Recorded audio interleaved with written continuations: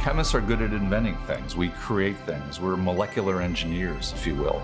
So by nature, chemistry enables us to make things that are useful for society. We translate molecules into ideas and products that could be useful for people.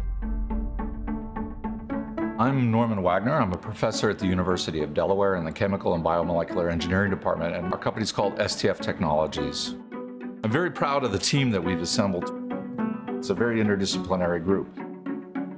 A number of years ago, we were working on these shear thickening fluids. Shear thickening fluids are very unique materials because they're field responsive fluids. The harder you push, the more it pushes back. That kind of response, which is not the normal response, can be harnessed in a creative way. We're trying to really provide protection where it doesn't exist. They might benefit first responders, police, military. One of our products that we're working on right now is with NASA to protect astronauts.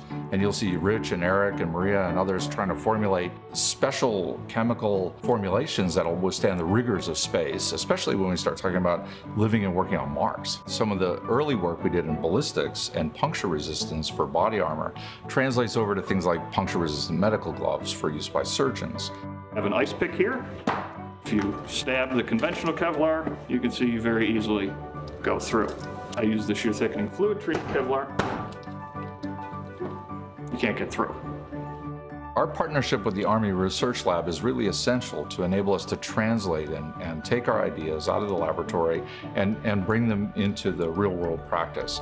We had this idea that if we could get the response of a shear thickening fluid, but in something that's more like a strap that is speed dependent in its response, you could potentially make some sort of supporting wearable devices that could prevent concussions and head injury. Working with chemists is great and it's really important. You really need a chemist in there to do the details of how do I get this material to be compatible with that material. From there, once you have a technology that's new and different, it can do something that no other material can do, then just applications will come to you, things you can't anticipate. And when you talk about prosthetic devices, the ability to provide people with a more realistic, lifelike prosthetic device is really critical to balance out the gait. To be able to use the fluid to dampen the forces to a limb would be pretty remarkable. You try to match the range of motion and the kinds of forces that the patient would feel.